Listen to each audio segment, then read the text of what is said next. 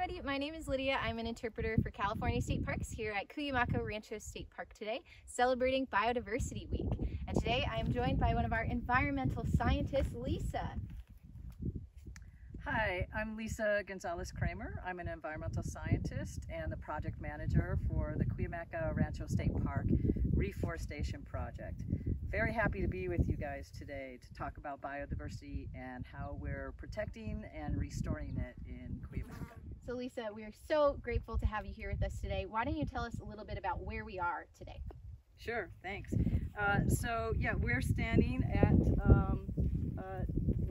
below Cuyamaca Peak, which is this peak behind us. And if you look at the top of Cuyamaca Peak, you see a skyline there with green trees. And those are conifers, and a conifer is a cone-bearing tree. And so that strip of forest up there is a really important stand in terms of biodiversity. It is the last remaining sugar pine stand in San Diego County. It exists still as our Sky Island in the park. We used to have a number of Sky Islands in the park. Now, can you tell us what is a Sky Island? Well, a Sky Island is a type of habitat that exists along a series of mountain peaks. So if you can imagine that series of mountain peaks, and above 4,500 feet in elevation, up to the top of those, about 6,500 feet, are islands that are forests, and they're a refuge for a lot of different types of animals and even plants. You know, they're specific to those types of elevations and that mixture of vegetative species.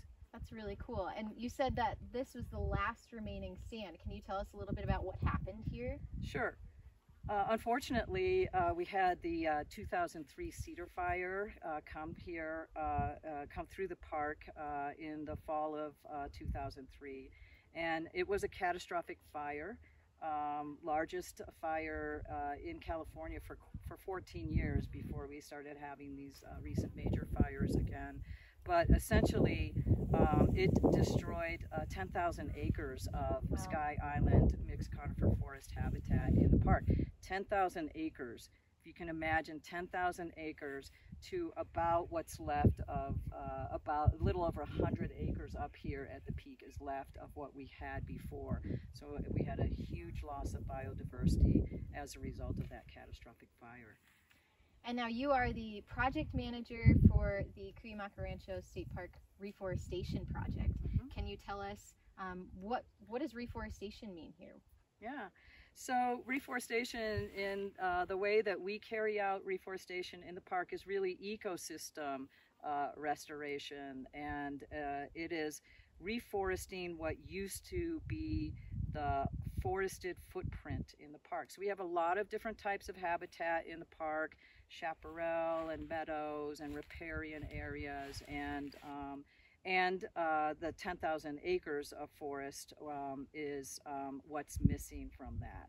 And so what we're doing is replanting our native conifer species within that forested footprint of what was here before. It's really important in terms of watershed as well. So 10,000 acres, we're at the headwaters of 3 San Diego County watersheds, and to lose 10,000 acres of forest at a watershed is pretty significant. It was a decision on the part of California State Parks that this loss of habitat, this loss of watershed function was really important to restore, and that's why we're working to restore that now in the park. So why don't we take a look at some of what we are replanting up close? Sure. So I want to tell you about this area. It was planted in 2008. It is our first planting year after the fire, and we planted these as year-old seedlings, about this high, bare root at the time, and you can see the different seedlings actually coming up to a sapling stage. They're going to enter, sapling stage or at different heights, and that's normal. We planted in a couple of different years here, so 2008 and probably 9 and 10, just to make sure that everything was had a good survival rate. And in the background you can see is the canopy that we're really trying to replicate. So I wanted to show you this area because it's a beautiful example of the diversity that we are working to continue to restore to. So we do have little seedlings that we planted in here. They're now saplings. This is a coulter pine, and essentially we actually planted more white fir and sugar pine in here as well as Jeffrey and coulter. So this and you can see it already has a lot of cedar trees as well. So what you see here is again, I'm going to talk about kind of the diversity and the structure here. We have downed wood, we have some standing snags in the background, we have new seedlings, and growing into sapling stage, we have Parrish's golden bush. And so this is just a really great area for the recovery of forested habitat in this location. So we're in the Sky Island now. Can you tell us a little bit about it here? Yes, this is one of my favorite places in the park. And we're standing on the Conejos Trail, which winds through the old growth forest. And we're at about 6,500 feet in elevation. It is cool and has more moisture in the air here as a result of being at a higher elevation.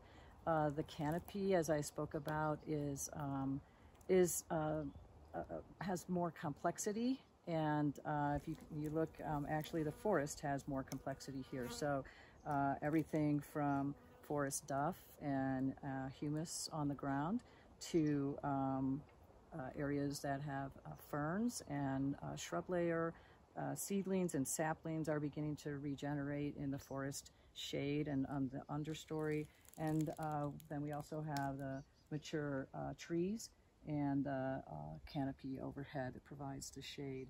This peak is really important during the winter. It holds snow for longer periods of time, and that helps to hold soil moisture and have it infiltrate at slower rates. That helps with the functioning of the watershed.